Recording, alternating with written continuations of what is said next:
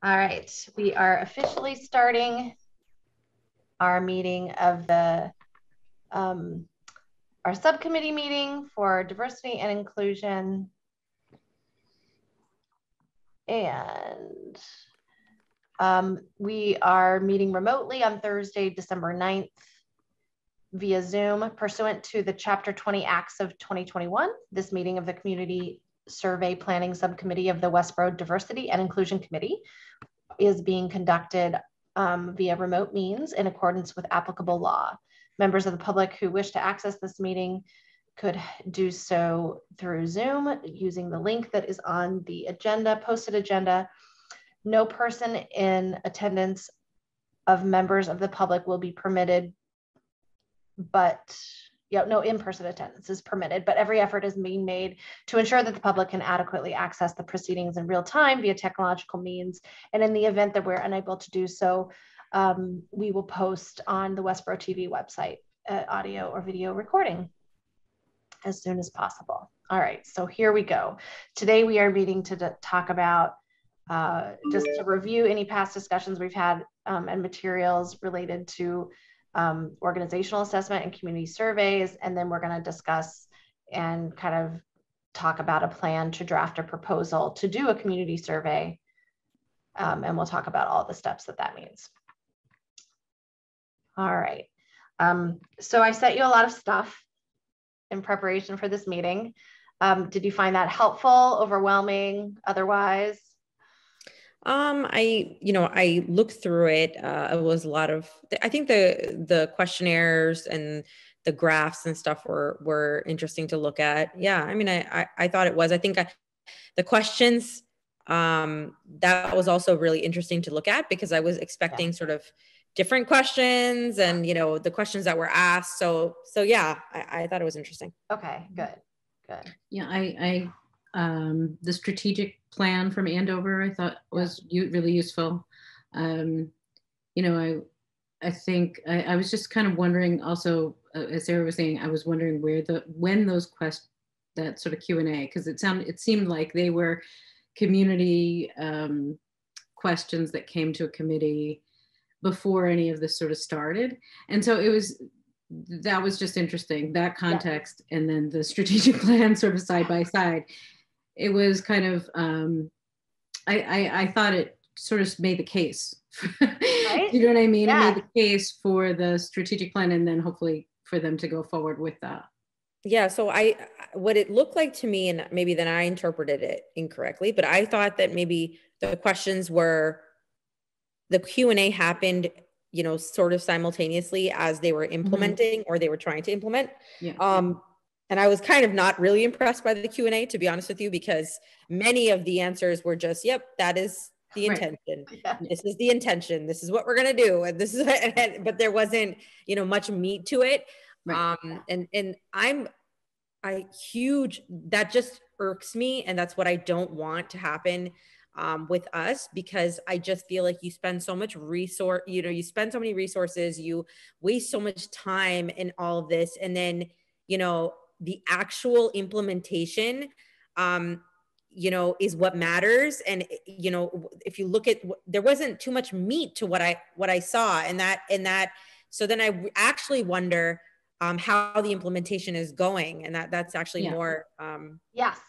I am with you 100%. I think, so just to speak to exactly what you're saying, I do believe the Q&A was kind of in process of this whole community survey and focus groups. I think they kind of all happened in the same timeline, but I don't know exactly what that timeline was or what order it was in.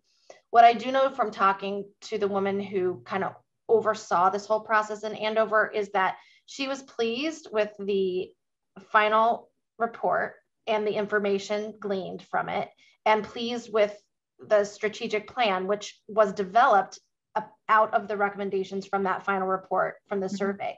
She was displeased with the process with these particular consultants. She said the process was very challenging and she would not hire these particular people again. So that is a conversation for a later date about, when we're doing RFPs and looking at different consultants. But I'm in agreement with you. I thought the information gleaned from the focus groups and the surveys were super informative. The questions asked, for the most part, seemed in line with what we may want to have asked. And the strategic plan, like, kind of made it concrete, yeah, to put it into action. So I think what I would like, so here's what I see our charge being. We will not, as a committee, be involved in creating the RFP, and we won't be involved. Well, I don't know how much we'll be involved with, like, interviewing prospective consultants or implementing any process that happens, but hopefully we will be involved, and we can recommend that we be a part of that process. But what our charge right now is to say to the select board, with the support of the town manager, which we have, and I'll talk more about that in a minute, to say to the select board, here are all the reasons that we need to look at diversity, equity, and inclusion in our town, particularly in town services, town government, engagement in town government, the services from the different departments, because that's our, jurisdiction. Here's the reasons why, and I'll show you, like, all the demographic information that we have, all the stuff from the school surveys. There's a lot of information that says we need to be making some changes, but we don't know exactly what changes those need to be, and we need to hear from the people of this community. And here's what we want to know from the people from the community. So I see our charge is to put a recommendation forth to the select board that says, we want to hire a consultant to help us find out from the community these things. And here's why. And so we don't need to, like, develop what is the scope from we don't need to do a whole scope. We just want to say, what are the outcomes that we're looking for to inform the work of this committee in the future, and to inform the work of the town manager. So, I mean, I'm guessing you understand this, but having been new to town government of just a few years ago, the town manager and her office, the assistant town manager, oversees all the department heads and is in charge of the day-to-day operations of the town, whereas the select board is a much higher level oversight and doesn't do nitty-gritty. So it would actually be the town manager's office who would probably put together the RFP that would call for vendors to put in proposals. Here's how we're going to help you answer the questions you're looking to answer. So what we're recommending to the board and to the town manager is, what are we looking to answer, and why is this important to do? The why has to be there because the select board needs to see this as a priority. And then the select board will say to the town manager, okay, town manager, you put in this RFP. Actually, the select board will say, okay, we'll put it on the warrant, and the town meeting people will vote for it. And assuming it gets voted to be implemented, then the town manager's office, hopefully with consultation from us, will create an RFP that will be posted, and then vendors will come in and say, here's how we think you could best achieve those outcomes. And they might say you do a community survey like Andover did. They might say you do focus groups like Andover did. I'm hoping they'll say we're going to go on foot to these different neighborhoods and community groups and do, really pointed, like, not just electronic surveys, but like get surveys to people in all kinds of ways. But we might not know the best way, but we'll put out an RFP for that. So that's sort of the vision of the whole process. And where I see our job is to come up with what do we want to see the outcomes of such a survey be. And we can put out like what we think a projected cost of this might be. But what I've learned about how the RFP process works is that you may think it's going to cost $30,000, but somebody may come in and say, to achieve the outcomes that you're looking for, it's going to cost $40,000 or $60,000. And we won't know that. And we can say that in our proposal to the select board, like we anticipate $30,000 to $50,000, but based on what the RFP responses go, it may vary from that. Mm-hmm. So I just have a question just in terms of putting together this proposal to bring to the select board.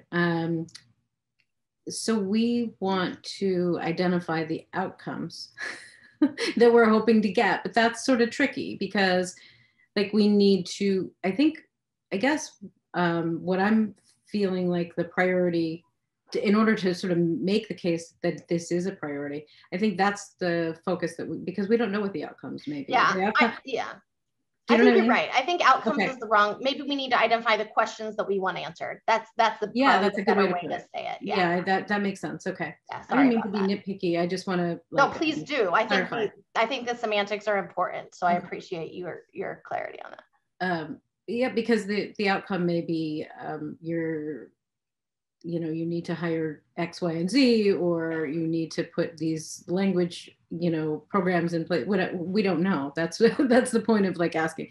So I think so the questions that we want answered are well, I think that's the work for us today. For us to do, yeah. Is to identify some questions informed by the survey results from the school racism survey they did last year, informed by the conversations we've been having throughout the year in our committee, informed by some of the demographic data that I've collected. I realized I thought I shared with you a document. I hadn't, so I'll share that with you today. Originally we were, I think I shared with you, we were thinking of doing like a large scale DEI audit within the town. We were calling it an organizational assessment because we knew the word audit was a little scary sounding. Right. But we decided that was a little bit more, and we just weren't sure where to start. So we're like, eventually narrowing it down to, we want to hear from the people of Westboro first. And go. Okay, I was wondering how that I'm sorry, did I just cut you off? Sorry? No. Okay. I was wondering how that organizational sort of assessment and this sort of tied in together. So that makes sense. So that was really placed on hold. Is that right? Yes, it was. It was kind of, so this was from May. Yeah. This is the outline. Did I share this with you or did I not? Oh, okay. I feared that I had not. No, you did. So this was like all the beginning conversations that we had starting last summer of 2020, up until spring of 21. We had a little subcommittee that met a few times to talk about this stuff. And this was sort of where we landed. At that time, our recommendations were twofold. Is that true? Or three? Twofold. They were to hire consultants to develop an organizational assessment, which would include all of these things, but look how gargantuan that is, right? And then hoping that we would get recommendations for incremental changes to DEI improvements in policies, procedures, practices, both internal and external, and an action plan. So what I guess I see, we're still looking for sort of a similar if we're talking about outcomes, that's what we're looking for. But we aren't going to decide what the scope is. Right. We're going to write the RFP to say, this is what we're looking for. Ultimately, by asking some of these pointed questions, we're going to look to you, the expert, to advise us what is the best way to do that. Yeah, that makes sense. And then let me see some of the other stuff. Sarah, you and I offline talked about this a little bit before the meeting last month. Like, why is this important at this time? So this is some of the stuff that I think we need to have in there for the select board, because I falsely assumed when we proposed the Indigenous Peoples Day that the select board was more aligned with us and what they thought was a priority than I came to learn. And so I think that where we could be really, the meat of our proposal can be in the why. Westboro has changed, and this is how, and we have access to lots of demographic stuff. I don't want to backtrack. I don't Go know ahead, please do. You can, but I kind of sort of missed the whole Indigenous Peoples Day thing. But for the final vote that happened, or they must have had discussions online about. Oops, sorry. No, it's okay. About I just wanted to unshare. Yeah, so we could see each other. Can you tell me in a nutshell what the reasoning was behind it, or? Yeah. So I should just give you the quick timeline of it. A community group came to us a year and a half ago saying we put together this petition advocating for Indigenous Peoples Day to replace Columbus Day. We're looking for the town to do this, and we're looking for the school committee to do this. That got put off. We finally took it up, and we consulted with a consultant from the Massachusetts Indigenous Peoples Day Massachusetts group, which is a group of Indigenous people advocating for municipalities to change their holidays across the state. And based on that consultant's recommendations, we recommended to the select board to replace Columbus Day with Indigenous Peoples Day across the board, explaining that it couldn't be a shared holiday because that sort of defeated the whole purpose of lifting up the experiences and history and honoring the Indigenous people, and also acknowledging that Columbus is not a figure that we want to uphold in honor any longer. I was not part of the subcommittee, but I did author the proposal. In hindsight, we could have probably done some things we could have taken more time and done more processes to try to assess sort of the climate in the whole town's readiness. We based on that survey or that petition that had almost, but not quite 300 signatures. We thought that that would be persuasive enough. We also knew that the school committee passed that holiday change without a hitch. There wasn't even a discussion. It was just absolutely agreed upon. In fact, the original proposal was to create a shared holiday, and one of the school committee members at the time, and I think this was in May of 2021, said, no, let's just replace it. And there was hardly any discussion, and it just passed, and that was that. So I, and I think the rest of our committee at the time kind of assumed that there would be similar ease passing it through the select board. And there wasn't. What happened is I gave the presentation, and the presentation was, here's why, and here's, we want you to replace it. And we want you to, we know it will take some time to officially replace it in all of the documents and places that it needs to. So meanwhile, we want you to proclaim it. And then while it is being instituted across the board, we'll do these educational sessions to make sure that the community is understanding the reasoning behind it. But what we should have done is do the educational sessions ahead of time and given more of a space for conversation before we made the recommendation. Because what ended up happening is after the school board passed the holiday, the people behind that petition were pretty happy because they were mostly parents, mostly looking for the change in the schools. And there wasn't a whole lot of engagement from that group in the conversation with the select board. We all falsely assumed the select board would kind of just pass it through.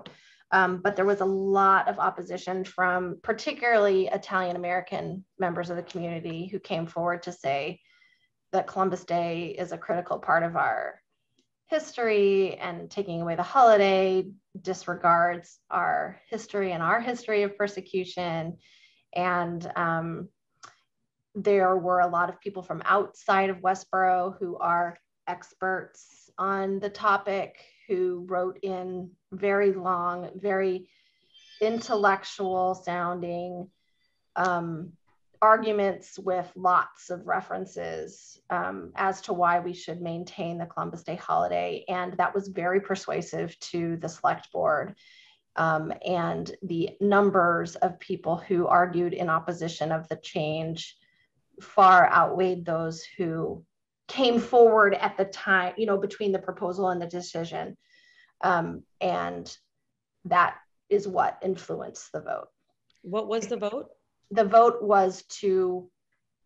Well, no, I mean, was it unanimous? What was the? It was 3-1. It was 3. So the vote was, do you support the recommendation of the Diversity and Inclusion Committee, which was to replace the holiday? And the vote, so it was, yes, we support it, or no, we don't support it. And there are 3 no's and 2 yeses. And one of the 3 no's was Shelby Marshall, who's a member of the Diversity and Inclusion Committee, who obviously changed her mind during the process of hearing the feedback from the community members. Because at the time the committee made the recommendation to the select board, we were unanimous in our agreement that it was important to replace the holiday. I think the other thing, Kara, that I recall is that there was a proposal to have sort of listening sessions between when the proposal happened and when it was taken to select board. And those were kind of put on hold and then determined not to be necessary, from my understanding. Correct. And so I think that a lot of the community group was sort of waiting for those listening sessions to yes, sort of again make their case. Exactly. So that was a disappointing thing that those, and I'm not suggesting. And it was surprising. It was really surprising. Yeah. And the committee did not make it the recommendation for the listening session. Yeah. That was something the board came up with themselves, but we were in support of it. We thought, well, that's fine. I mean, we want you to make an informed decision. If you feel like you want more information and an opportunity to talk directly to constituents, then please do. And Shelby, who of course is the liaison with the board, had told us all along that she expected that the board would have those listening sessions, though it may have gotten postponed till after the new year. And we were like, oh, that's too bad, but so be it. Whenever it happens, it's good. And so when the vote ended up happening like it did with no consideration of those listening sessions, there was a lot of surprise. I was surprised. Yeah. Well, I mean, it probably would not be persuasive to cite that as one, but I feel that it is, because I feel like there are populations within town whose voices are really not heard, and not represented in the, if you look at the people who are in positions, whether elected or in, working within the town government. I don't think that we don't have a body that really represents the now pretty diverse population in Westboro. Mm-hmm. And that to me is the biggest reason that we need to do this type of assessment, to say, okay, so, what needs to, where is the disconnect? Where is the disconnect? Is there just lack of interest? But there's usually a reason for lack of interest, and that is usually that people do not feel welcome, or there are specific barriers in place, whether they're, this, whether they're implicit or explicit. You all know this. So I think those are the types of things that we really need to get to, that frankly, because we are a committee of the town, we really can't get there. Do you know what I mean? Like, you are exactly correct. Forward to bring those things to this committee, because it's all part of the sort of town government. So you got it. I also wonder though, was there no feedback that was given within the community? Like if Shelby was in the committee, were we not getting the feedback that was needed? Like sort of even offline, or to understand what was going on, or it was just, I'm just trying to understand how we had somebody from the committee.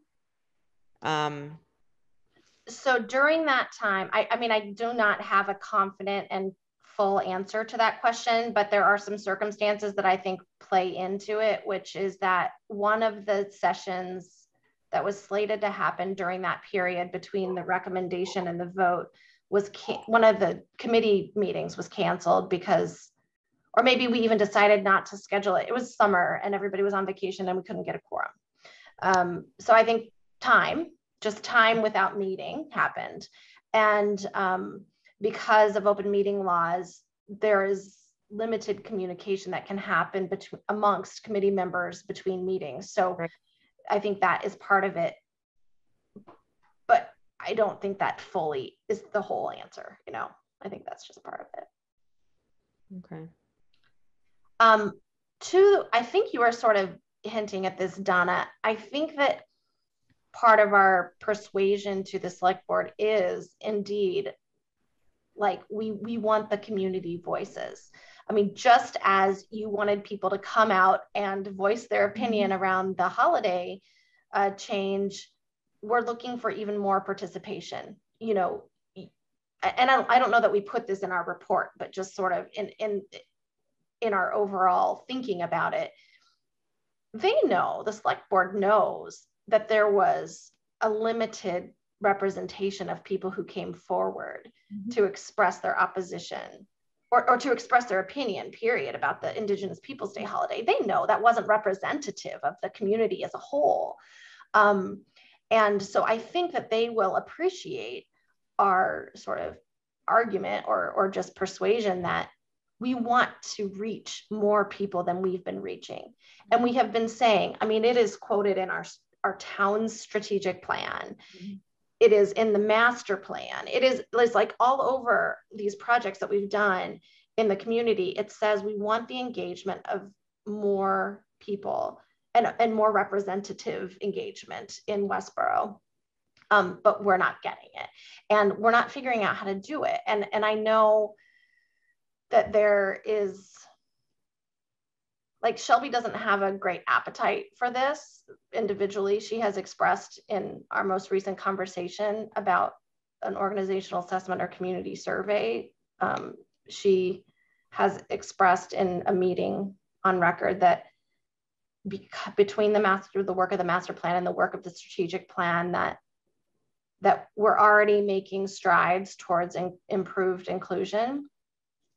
And putting those things in writing has been very important, and I do not want to dismiss their value. Yeah. And all of those reports and recommendations were made primarily by the same people who are engaged in government already, and primarily white people, and primarily middle-class people, and primarily educated people. And that's not representative of everyone, and it doesn't include all voices. And all of that work was done exclusively in English, and that is not representative of everyone in Westboro. So I think that while I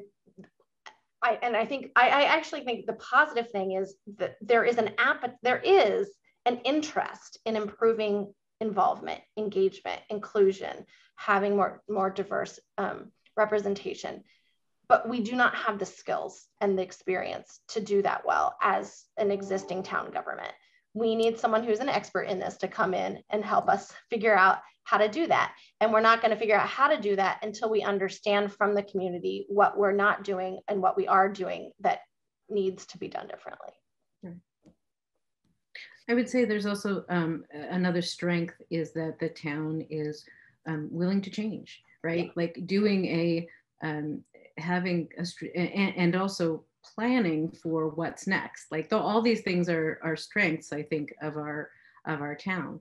And there's still a gap in who's represented. And that, to me, that is the reason for this. And there's beyond that, I think you can't have a successful implementation of a 5-year or whatever, a master plan or a strategic plan if you're not fully representing the community. And, you know, from the results of the survey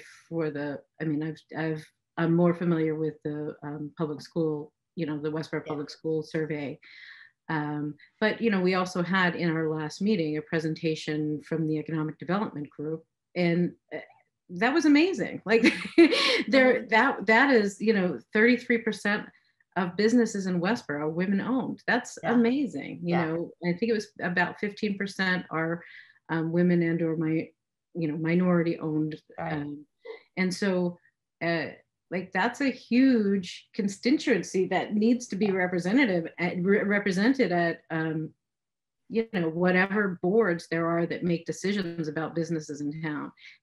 I don't know if they are, right? I don't know if those business owners are at those tables.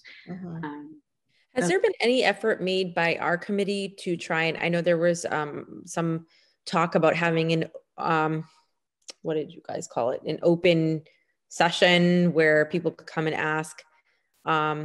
Maybe it was based around this. I'm like not recalling exactly what it was, right? There was some conversation about having an open invited, or how does it, I don't know. Well, what I proposed at the last meeting, which will be new because we're going to do it, is to have an open forum as an agenda item in every meeting, which we haven't had in the past. Now, what you all wouldn't know is that before the pandemic, this committee was super casual. And when I was hired 3+ years ago, the town manager, the assistant town manager at the time, who's now the town manager, said, you know, Kara, I think that you would be really valuable adding your experience to this group. Would you come? And so I used to just go to the meetings, and I wasn't a member. I was an appointed member. And there were like half a dozen people to a dozen people who would go to those meetings regularly and just talk with the committee. It was very informal. We just chat about all of these things. Unfortunately, the informality did not lend itself to action. But what I liked about it was that it was much more conversational, and there was a lot more sort of just thinking out loud, opinions shared. People felt comfortable to just bring in different ideas and thoughts and concerns from the community in a casual way. And then we went on hiatus for a long time because we couldn't get a quorum. We had a bunch of people drop out and we couldn't get a quorum forever. We actually hadn't met for like 5 months. Like I got appointed to the committee at some point, and then I became the chairperson because the chairperson resigned her position and left the town and asked me to do it.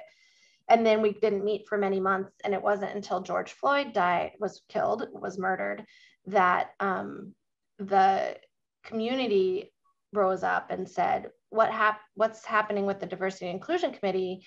And the town administrators also said, you know, can we start this committee in again? And I'm like, sure, we could have started at any time, but your rules say we have to have so many people, and we don't have those people. And so that's when they changed the makeup of the committee to include more community members. And then, so between July of 2020 and July of 2021, we had a super active, that's where a lot of this stuff came from, was a really active committee, but it was more formal because we were meeting almost exclusively on Zoom.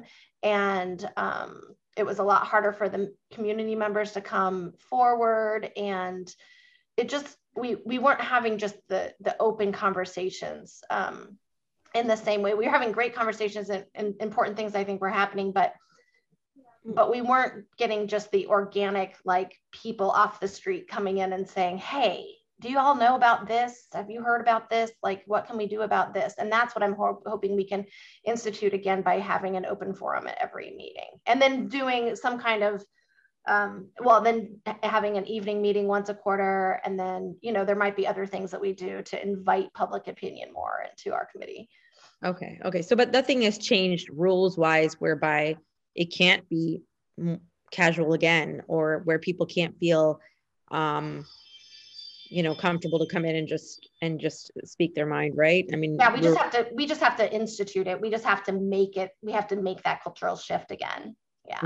Right. Because I think that this type of a committee really, really calls for that. Mm-hmm. You know, people, I mean, it's a diversity and inclusion committee. I mean, people, you know, have to be able to feel like they can come and say what they want to say. Otherwise, we're never going to accomplish the goals that we're trying to. Yeah. You know, so that's basically what I was going to say, was how come, you know, people can't just, because I think that would also help to inform us and help us to inform them that, okay, when we have important issues that are coming up, like, you know, you guys need to show up and be there and speak up, you know, but A, we'll find out a lot more about what the issues are, and then B, they will feel like they have a voice and the ability to you know, project that. Yeah, I agree. I think so. All right. Shifting back to the specific committee work for us, I think that what would be helpful for me, okay, sorry, one more thing I wanted to share about the committee and the process is that I don't think we need to have a formal proposal to the select board until January. Okay. We don't need to have it this month. So we don't need to have it by Tuesday, which is the next time the select board meets, or even by the next Tuesday meeting, but by mid to late January should be fine. So I think, but what we could bring between now and next Thursday to our committee is a draft of, here are the questions we want answered by a community survey for the purposes of informing policies, procedures, hiring, whatever. And here is the why this is important. So those are the pieces that I think the three of us, I would like to see the three of us do before Thursday, is come up with just that it doesn't have to be formal. It can just be a bulleted list of what are the questions we want answered? Why do we want them answered? Why is it important? Mm-hmm. Just outlined. And then I'll put it in, you know, we'll get feedback from the committee, and then I with assistance of anybody will write the proposal, and at some point in January we'll present it to the select board. So should we brainstorm some of those questions now? Let's do it. Okay. So the thing that keeps coming to my mind is what are the barriers that prevent people from participation in town government or from receiving town services? Yeah. And are there specific barrier areas that you want to make sure we ask about? Language is probably a big one, right? Mm-hmm. But I think also like the Andover results of their surveys and just sort of general comfort level with, you know, for example, going to questions around safety, right? With like, you know, what has been your experience with the police, with fire, with, you know, those types of town services, with, you know, the food pantry, all of those things that are here to support all of our, you know, all of our town. And sorry, just a quick little side note. Our food pantry is not a town service. It's a private nonprofit. Just okay. FYI. I didn't know that. Thank you. Yeah, it's important to note. Yes. Yeah, it is. And so does that make, you know, I think those are the types of questions, right? Like just comfort level, but with accessing those services. And what I mean by that is like, do people feel that they're going to be that they're going to get the services that they're in need of? That's does that make sense? It does. I think I keep coming up in my head with a sense of welcome. Yeah, feel welcome and invited. I think one of the words there should be participation. Okay. That it kind of falls under that huge umbrella. We've got the basic needs, obviously, and access to basic needs services, but also, you know, just being, like you said, feeling welcome or invited to participate in. Yeah, and I think with the participation question, I want to know specifically, what do you participate in and what do you not? Because even though in theory we have data, like we know how many people and who comes to town meeting, but do we really know the demographics of who votes? Do we really know who walks into town hall to do whatever you do at town hall? Do we know who comes to youth and family services? Yes, we know, but you know, does the town know that? No. So right, just the hours of town meeting, for example, yeah. You know, maybe prohibitive for working, you know, people who work on weekends or people who have kids and need childcare, or, you know, or need transportation services that are not available on the weekend. Yeah. Those are the types of questions that I don't think we have any answers to. Another aspect would also be, I think, aside from, you know, demographic, well, wealth and all this, but I think that one of the things that would be interesting to figure out is, you know, how many of those people who feel welcome to participate have their roots in Westboro, who are new to Westboro, you know, and how welcome they feel for different, you know, things that, you know, that plays a part into it too. Yeah, right. I like that. I like kind of thinking about what are the demographic or identity kind of pieces that we want to know, so we can cross-check it with the answers to the other questions. And I think that not only like race and ethnicity, but also how long have you been in Westboro? Yeah. And to aid us in our questions, it might not be a bad idea to do some research in the backside from our side to figure out, okay, you know, I don't know how, you know, how exactly this would go, but to sort of identify town positions or town participants and sort of find out ourselves you know, the history of that participation, you know, am I, because I believe this to be part of the inclusivity, you know, is it my dad's dad who was always, you know, here. And so I'm by default here. Yeah. You know, I think that in our town, I think that's really key. I think that I wouldn't even have thought of that, Sarah. And I think you're right, because I can think of like 3 people off the top of my head who are 5th generation Westboro residents, and they feel so empowered to be involved and engaged. But I know people who've lived here 15 years and they still feel like newcomers, you know? So I think that's a really good point, is the generational participation. Yeah, right. I think that, yeah, that's a great point. And it made me think about, I'm newish to town, and just how do you navigate the services that are available? How do people even know that they exist? Yeah. As you come to this town, settle here, you know, like what are the ways in which those services are made public, like how do we make the public aware of those services? Does that make sense? Yes, it does. Also, another one I think that would be important is to identify whether people feel represented.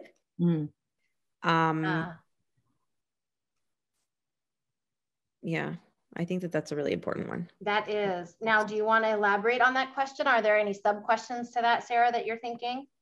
Because I think representation can mean so many things, right?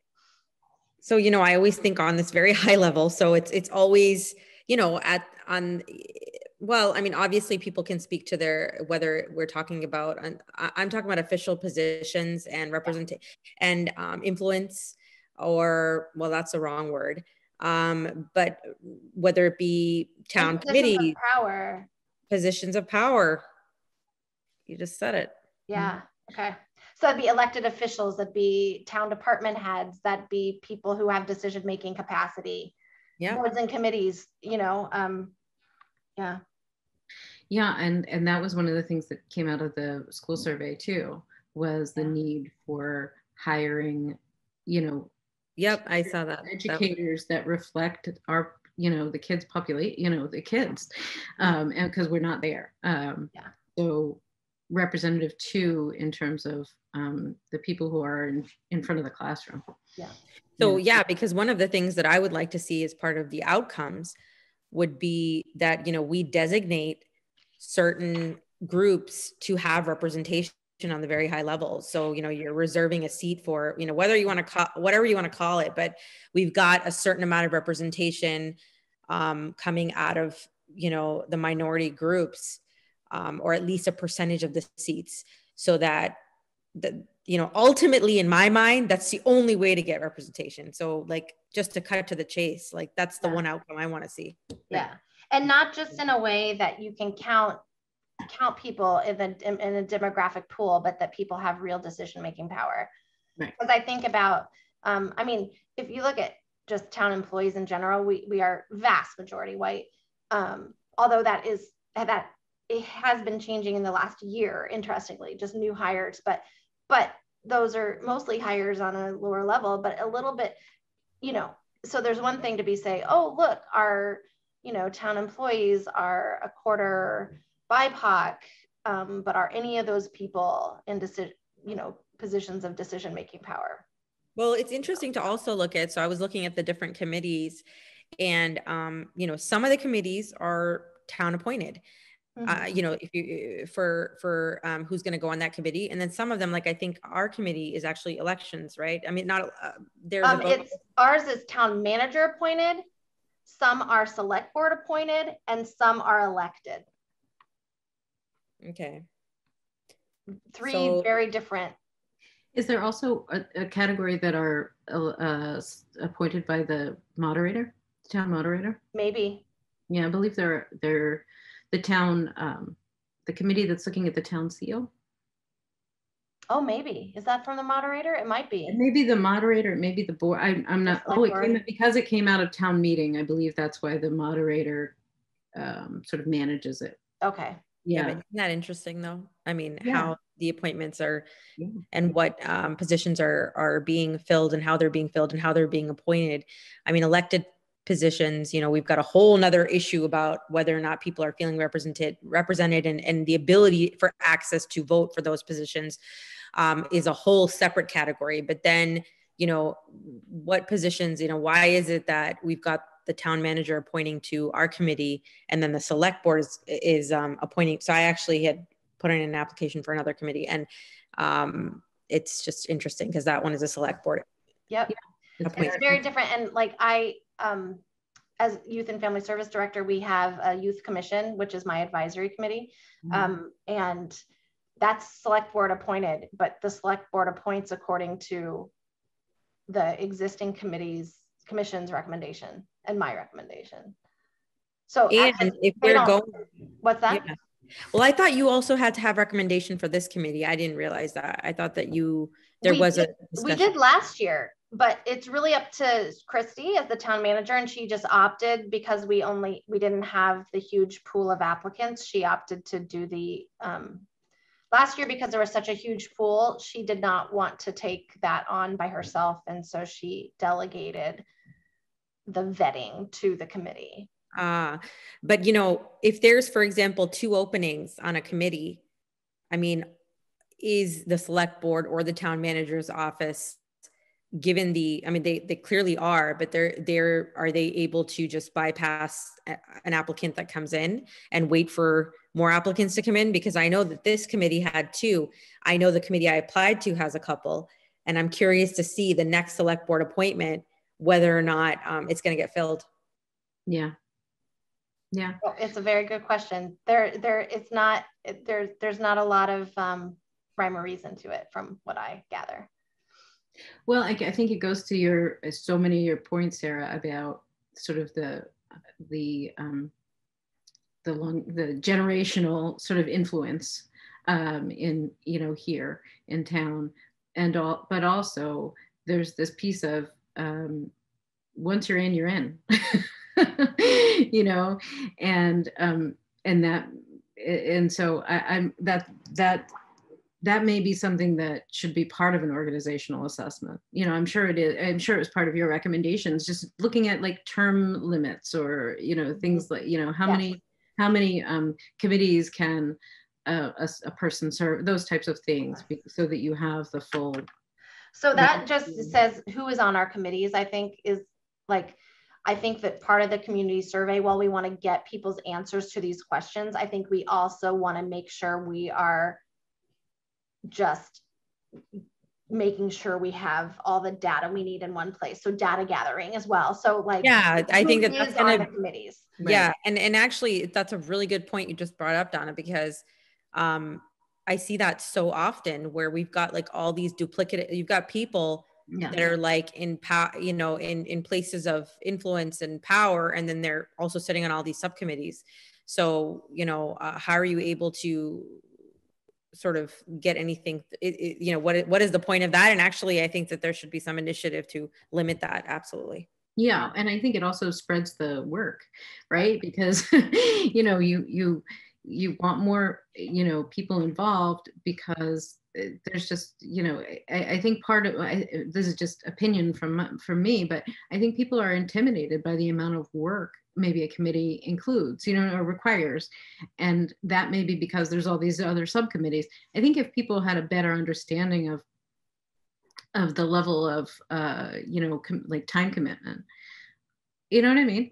Like, totally. You know, to be honest with you, as another personal, you know, this is an opinion for me. I mean, I've been involved in smaller schools, and, you know, I've been on different committees and boards. And I think that the biggest deterrent for people is to not feel as if they, you know, that time and that effort and all of that is going to actually be fruitful towards anything, or that they're going to actually be able to make any sort of influence, or make any change. Mm-hmm. And I think that is the biggest deterrent. So, you know, like, again, I harp on the same thing, which, you know, people probably don't want to hear, which is that I feel like it has to happen from a top down sort of, there has to be that approach where, we're going to be doing all of this and we're kind of in the weeds and we're doing all this. But if ultimately, you're going to go through all that, like even when it comes to the consultant, we're going to hire this consultant, we're going to come up with the recommendations, we're going to pay all this money through our nose, and then we're going to get to the top and be rejected potentially. What is the point in that? That's the fundamental issue I have. So.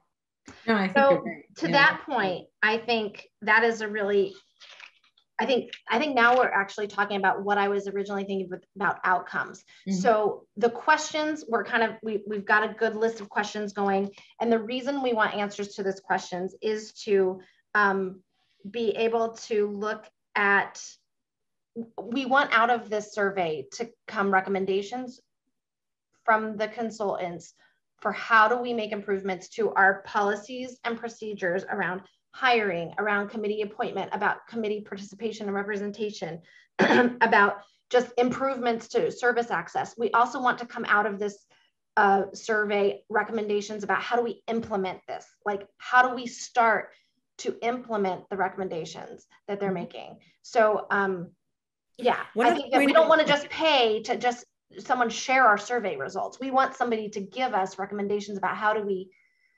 interpret these results and implement change. One comment I wanted to make too, and I think we need to differentiate, is some of the results that we're seeing, are coming out of the school system. And I feel as though, I'm hoping and I'm very optimistic that the town really wants changes. But, when you put them as parallel organizations, I feel as though really the change that's happening is within the schools and through the school committee. But I'm not sure that I've seen all that much change happening, in town. And I think it's very easy for the town or for us to piggyback on what the schools are doing. But that's not our reality, is what I feel. So. Yeah. Agreed. And that seems to be the case in a lot of municipalities, that the schools are ahead of the town government. So I think I'm glad the school is doing this work, because I do think that there is an influential thing that happens. Like, I do think the town does not want to be so far apart from the schools that it's glaring, but I agree, we can't just tag along. It has to be intentional from the powers that be in town government. And maybe outcome wise, one of those initiatives should be to have more education coming from, within the town. So we've got more participation. I see that, I don't know if every committee has that initiative to ensure that there's educators that are sitting on the committees, but maybe that should also be an initiative to try and bring them more. And I know that they're the ones, I would say, Donna, who are, I feel, are more hesitant because of the amount of workload we're talking about. They're underpaid, they're doing what they have to do, and that's it. They don't, I don't blame them at all. Right. But, their input and their feedback is so integral. Yeah. And it's a huge reflection of what's actually, where we should be headed, Mm-hmm. Yeah, absolutely. Totally. Absolutely. There was something that you said that also implied to me that one of the recommendations we want to come out of this whole process is recommendations for training. Now I believe that training is implied, that if we make changes to any of these structures and policies and procedures, there has to be training in order for that to stick. But I think we need to be explicit about it, because one of the things in my own work around anti-racism, which I've been doing a ton of the last few years, some of the key points that I always take away is that no amount of anti-bias training does a lick of good unless there's overarching cultural shift, right? Unless there's commitment from the top. So you can put in, and the same goes for policy. You can put in all these policies that look good on paper in an audit, but if we don't have we don't have cultural change, then they won't actually make a difference. Like, for example, I'm part of this DEI coalition of people, leaders doing this work in municipalities across the state. Amazing group of people. I love them so much, and I've learned so much from them.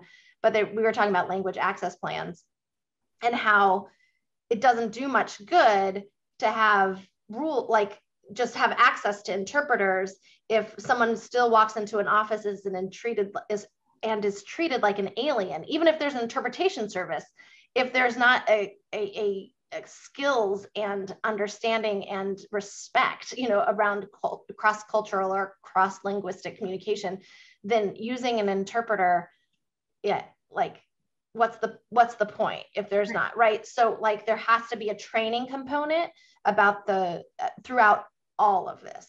No matter what change is implemented, it has to include training around issues of all issues around DEI, privilege, power, marginalization, oppression, all that stuff.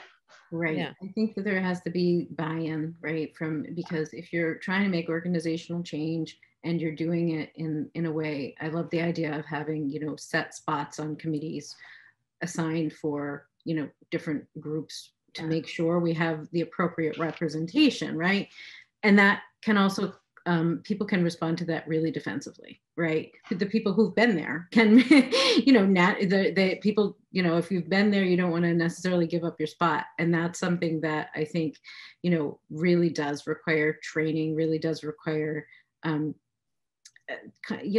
from this is the mandate, like this is what we're doing for these reasons that benefit everyone. I think you're both saying from top down that change can be threatening. That's the thing. People can respond to it as in a really defensive way. And so I think what we need to do is talk about change can be really beneficial for all of us, because we all benefit from a community that's, more inclusive and welcoming, right? I mean, I would hope so.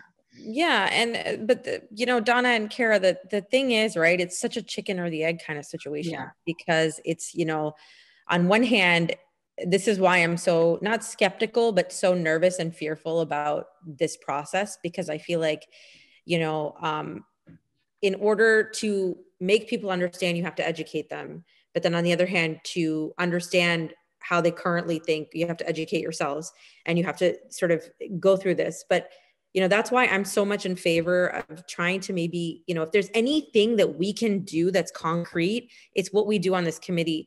And I feel like if we can open up this committee and do more as a committee, to, inform or sponsor or whatever it is that we have to do in town to try and, make people come forward. It's all in numbers, right? Or the relevant numbers, I should say. So, it's to motivate people to, and I don't think it's just going to happen by going through this process. It'll be much slower. Whereas if we become more active as a committee, and then I love this idea of having open forum. If we can really push that and encourage people to come out, I think that that's probably the best. I keep thinking grassroots, Yeah, I'm with you. I totally agree.